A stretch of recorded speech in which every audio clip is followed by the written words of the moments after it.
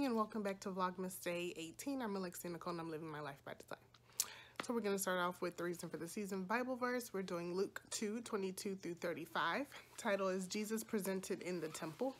When the time came, Daddy! He did not say this publicly. That's on that issue. Now, the whole Can you just hold on for 2 seconds? Sorry. Jesus presented in the temple.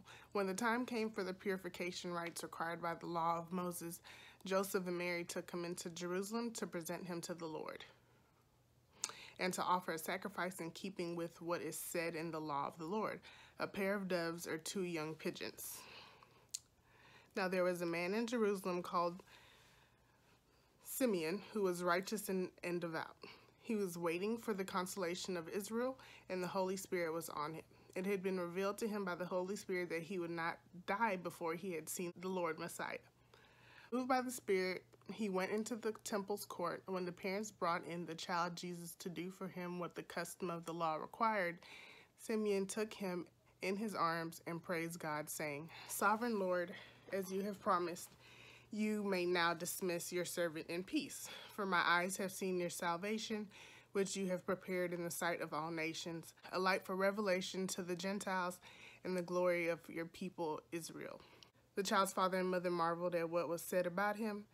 Then Simeon blessed him and said to Mary his mother, "This child is destined to cause the falling and rising of many in Israel, and to be a sign that will be spoken against, so that the thoughts of my hearts will be revealed, and a sword will pierce your own soul too." Amen. All right, y'all. Daddy and I are about to go hit the streets. Oh, wait. Good deed of the day is let someone go ahead of you in line.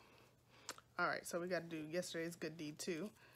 Buy somebody coffee and then let somebody go ahead of us in line today. So let's go. It's so nice out. Somebody just needs to come rake up these leaves. Well, I guess they got a few. Oh, they come tomorrow on Tuesdays? Oh, y'all, I'm not realizing like how tired I really am. Like, you know, like stress sleep be stress tired, just be like undercover tired. Is that a cat?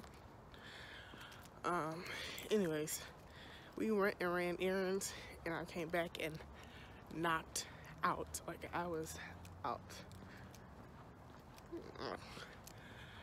I mean, I haven't been really sleeping. Like, I'll go to sleep like around midnight-ish. Daddy will come and try to sleep, and then he'll wake me up with the snoring. So then I move, then I don't fall back asleep. It's just a mess. Anyways, I gotta go get a key made for myself. Key made for Daddy's friend who he doesn't want to have a key, but I'm gonna give her a key anyway. And I still have not done my 2 good deeds. I'm slacking so bad. So let me see if I can try to get that done while I'm out. All right, y'all. So today just did not go as planned. I didn't get any of my good deeds done today. And I tried just, you know, letting somebody go ahead of me in line. Every time I got in line somewhere, I was the last person. And nobody was good deeding me. And I didn't go to Starbucks. So I'm just going to have to try again. It'll be a lot easier, I guess, when I'm like back into like normal routine, supposedly. But I'm sorry for the lighting. It really sucks. This is my last day here. At least I'm leaving tomorrow. I've booked a flight to go back to New York, work my trip, and then I may come back Friday because Daddy has a doctor's appointment and I want to be there with his primary doctor. So I figured that I haven't answered y'all's questions in a minute, and from what I could tell, you all were enjoying that in the beginning of Vlogmas. So I'm just gonna kind of scroll through and answer some questions. And you know, I had some on Instagram too. There was one that I got. Hold on. Okay, guys. Sorry for the awkward position, but just work with me tonight, okay? So this is a question that I got on Instagram, And I don't think I've ever really discussed this topic in detail in any of my 100+ videos. So I figured it would be a good topic. And this is probably more of a question that I would do in one of my flight attendant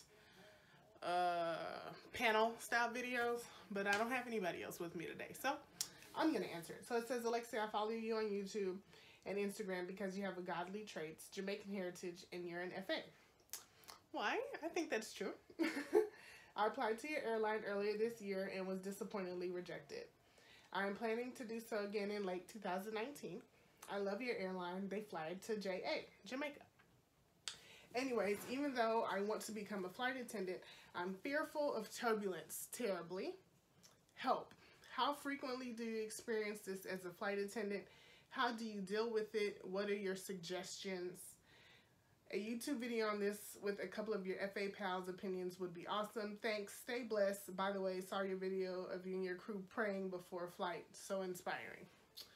Thank you, thank you, thank you. So I have already responded to her slightly on Instagram, but I kind of wanted to talk about it a little bit more in detail. Turbulence is real, y'all. And there is no way around it to avoid it. You don't know when it could be coming. Sometimes you can have a little time to prepare for it. Sometimes it's just a little shake here or there. And then sometimes it can be very major. So if I want to be specific and answer her question, how do you deal with it and what are your suggestions? So when you're in flight attendant training, and I'm sure if you're training to be a pilot in flight school, you'll learn the details of this. So we have 3 different levels of turbulence.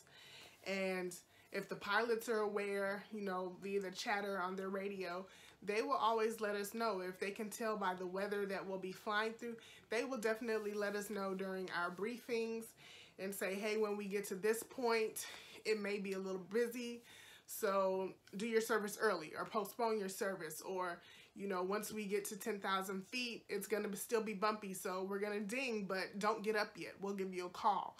So those are things. Communication is the biggest thing that you can do when it comes to turbulence. Just so you're aware and you're safe, you know. Of course, safety is every airline's #1 priority. By God, it should be, at least. So of course you want to make sure all of your customers, your passengers, are safe. They're buckled up, you know, they're in compliance, things of that sort. You want to make sure that your galley is prepped and put away, and you know, there's nothing that can potentially danger you that's out of place, just in case, you know, the airplane does toss some things around. And then of course yourself, my #1 priority, myself, you want to make sure that you're locked into your jump seat and buckled up, and the rest of your crew is as well. Don't try to be superhero during turbulence, you know, unless it's just something crazy. Now, if it is a moment where you're not prepared for the turbulence, I had a video a while ago, I'll tag it up here. My first turbulence experience, I think is the name of it. And long story short, I was in the middle of the aisle. All of us, we were in the middle of the aisle doing our service. I had a snack basket in my hand, and all of a sudden it just literally felt like the plane dropped out of the sky. And I hear people screaming. Like, I was on my way to the DR, to the Dominican Republic, so you could just imagine. That was before I was in Mint. People, you know, they're screaming. I had the back of the aircraft was full of young kids on the baseball team, most of them their first time flying. And I was still new to flying. This was within my first 6 months of flying, you know. So literally, y'all, like, we were flying and it felt like the plane just went boop, like it just dropped. And I was like, holy. And I was the #1 on this flight. So I had the snack basket and I didn't drop it, but I just remember like kind of like spreading my legs to kind of get, you know, more of a secure stance. And it happened so quickly, you know, in the moment it just felt like it was 2 minutes of like craziness, but it was probably literally like maybe 5-10 seconds. I don't even know. And I remember looking up, trying to see where my crew was. And because all the customers, thank God, were in their seats at this point in time. Some kind of miracle. But everybody was sitting down at that time. So I looked up and my F3, it was a 3-person crew. I saw him sitting in a customer seat because in moments like that, you just take the first seat that you can. You know, forget not being able to sit in customer. You take the first seat that you can. Safety is priority. I didn't see my F2, but I think she was in the galley. So after talking to her, she had sat down in her jump seat. So I was actually still standing. So as soon as I caught my balance, I walked up to my jump seat and I put the snack basket down and I immediately called the captain. And I was like, well, you know, like, what was that? And he was like, I don't know. We didn't see it coming, you know, sorry. But the best thing to do is like, because of course you're going to have, all the customers are watching you to see like what your reaction is so they can kind of know how they should react. So from what I was told by one of the customers, because you just, you know, you never know how you're truly reacting, and I have facial expressions to kill, okay?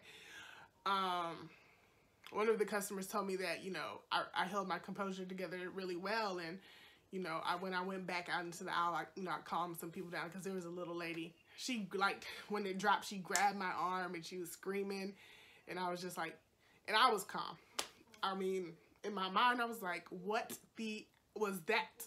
You know, so yeah, that's my little turbulence story. That's really the most random, craziest turbulence I've dealt with. I mean, you have those rocky flights. Last Christmas, I was working a late night flight to Austin from New York, and it was turbulent the whole flight. And we were on the Embraer 190, and I was the F2, so I was in the back of that plane, and the back of that aircraft, the turbulence is so bad, so it just shook the whole time. I can say that I have kind of over time I guess you kind of get used to it, but you never want to get so used to the turbulence that you don't take it serious, because I've heard stories of, you know, the higher turbulence levels where people have really, really injured themselves, broken legs and all kind of things. It's not something that you can, you know, like adjust your body for or anything like that. It's more of just a mental thing to know that, you know, as long as you're secure, you'll be okay. You know, the plane is going to shake some things up if it's really bad turbulence, but it's going to stop eventually and it'll be smooth flying after that, you know, like, but yeah, it's not something that you can avoid. But you'll get used to it. Like I said, like you'll be in the aisle sometimes and you'll start feeling the plane shake. And, you know, it's your personal preference of what you feel. And, of course, you want to communicate with your crew. And usually what happens is the back of the aircraft always has more severe turbulence than the front. And since I work in the front majority of the time now, you know, if it is shaky, like I can feel it, but up front it's not nearly as bad as the back. I'll see the crew in the back still sitting down when they're supposed to be doing service.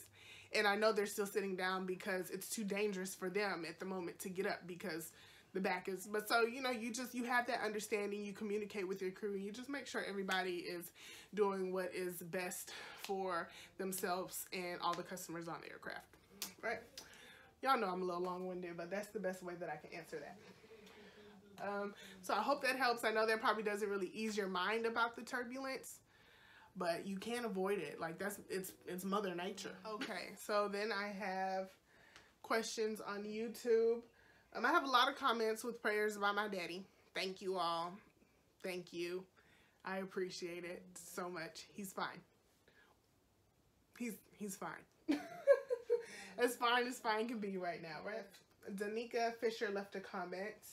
Gonna kind of skip through into the questions. She said, you might have talked about this a little last year, but were your parents born in Jamaica? If so, when did they come to America? Maybe you were born in Jamaica. So, yes, my parents are both born and raised in Jamaica. My father is 14 years older than my mother, but so he came to America before her. I don't know exactly how old he was when he came here. I'll go ask him in a second. But I can tell you about my mommy. She is born and raised on the Montego Bay side of Jamaica, Hopewell, Hanover area. If you're Jamaican, then you probably know. If you're from the countryside, and she came. I think she left Jamaica. She was the first one out of all of her siblings to leave and actually migrate to the U.S. And I'm gonna say it was like early 20s, 21, 22 or something. And she met my daddy, and they got married, and they had me and my brother. My daddy on the other side, he is from the Kingston side of Jamaica, Spanish Town area. And when he actually first moved here, he migrated to Chicago. And then when he married my mother, she made him come to Houston. Because, you know, you got to follow what you love, right? Your wife say you coming to Houston, you're coming to Houston. And me, I was born in Houston, Texas. So I am 100% full-blooded Jamaican. I went to Jamaica pretty much every summer of my life until I was about 14 or so, until I actually like started working and had jobs during the summer and things like that. Went to Jamaica every summer. Yeah, so I consider myself Jamaican. Jamaican American, whatever you want to consider it. You know, that's what I am. I am who I am. Yeah, just to put a little clarification there. My mother and father were both born and raised in Jamaica. They migrated to America when they became adults. Let me ask Dad. How old were you when you came to America? I came in July. I was gonna be 19 in October. Oh, okay. Maybe y'all heard that, but he said he came when he was 18, about to be 19. So, and my daddy's now 70. But he has always, you know, it's kind of crazy to hear that. Have y'all ever wondered, so this is just going to be a little chit-chat thought video, because my mother, y'all seen her in videos, and her accent is not nearly as thick as my father's. And she's been here less time. And my dad has just told me he's been in the U.S. 50 years and his accent is still very thick. And even though he probably travels back and forth to Jamaica way more often than my mother did or does, it's just kind of weird, right? How men just tend to hold on to their accents more than women. At least in my family, they do. So, Venetia Woods, I think, or Venetia, it's either Venetia or Venetia Woods, is asking on my 10 things to consider becoming a flight attendant video. This video is a little older, but she's asking, am I going to quit soon? And I don't plan on it.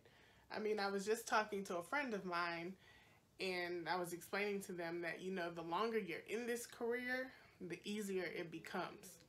So, you know, you notice that a lot of people either run for their lives in the first 1 or 2 years because reserve is hard and the money's not coming quick enough, or they just, you know, ride it out, and then they get to that seniority level where it's such an easy peasy cushy job that they look up and they've been flying for 30, 40 years. So I don't know if I'll be flying for 30, 40 years.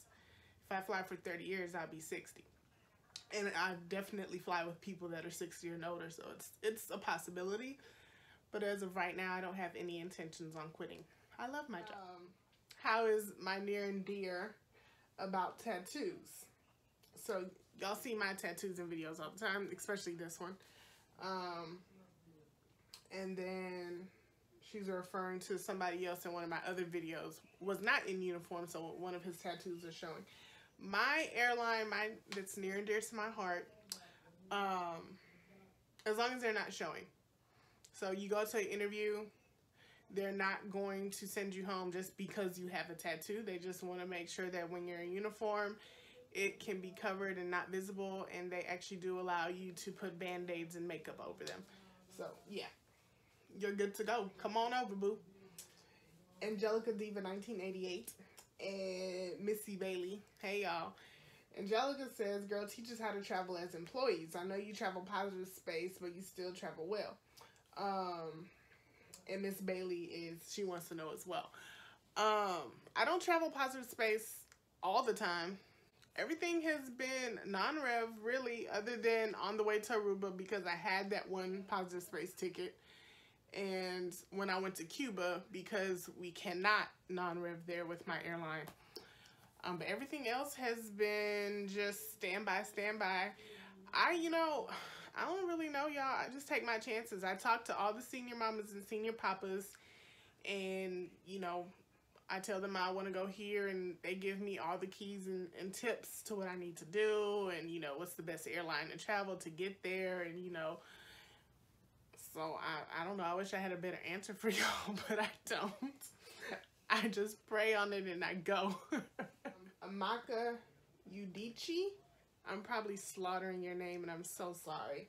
But she says, hi, I'm Amy. I really want to become a flight attendant, but I'm in school. I'm in university. Don't know if I should stop watching tips of becoming one until I graduate or what. I don't know what to do.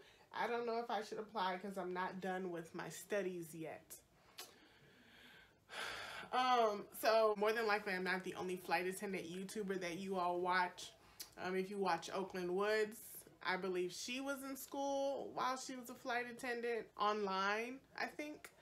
Devaney, aka Let's Journey, she actually just graduated from school, so I don't know. I think she was taking classes online as well.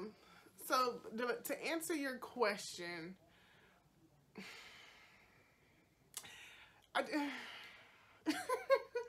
this is such a hard question to answer, because when I think of my experience of college and what I studied and where I am now in life, I could really like skip the college portion, become a flight attendant, still gain my real estate license.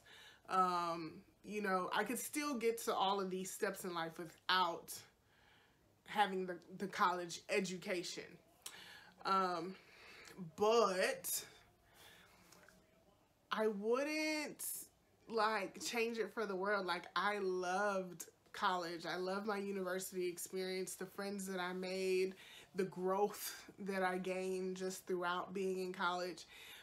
So I would say stay in school. I mean, you're already there. You've already invested time and money. Just go ahead and get that little paper, that degree. And then yeah, being a flight attendant is always going to be there. You know, like, they can't put robots on a plane. You know, robots can't save no lives, at least not that I know of. So for now, I'm going to say yes. But you can always take your classes online if you really want to get out and fly. I'm not sure what you're studying and how it could benefit you, you know, if being in aviation now could benefit you in any kind of way. But I loved my college experience. I made great friends. I learned a lot about myself. I became who I was in college, you know. I became who I am in college. Like, I learned me in college. So, yeah, I mean, you know, like they tell you when your kids on you, oh, I want to grow up. I can't wait till I turn 18. Look here. It is no rush to become an adult, because once you hit that stage, once you start adulting, it doesn't stop. And even in college, as much as I thought I was an adult, baby, please, I'll go back to college any day to have them little bills and do nothing, but the only priority I had was to study for a test. Honey child. So I'm just going to say stay in school, finish up, and apply once you're done. Okay?